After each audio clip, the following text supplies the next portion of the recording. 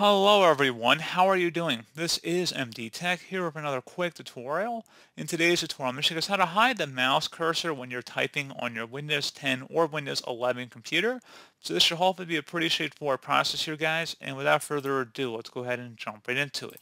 So all you have to do is open up the search menu, type in mouse settings, best match. You'll come back with mouse settings right above system settings. Go ahead and open that up. And now on the right panel, you want to go underneath related settings and select additional mouse settings. Select the pointer options tab. And where it says hide pointer when typing, just make sure it's checkmarked and that will hide the mouse cursor when you're typing.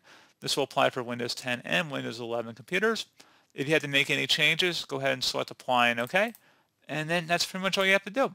So pretty straightforward process, guys. Do hope I was able to help you out, and I do look forward to catching you all in the next tutorial. Goodbye.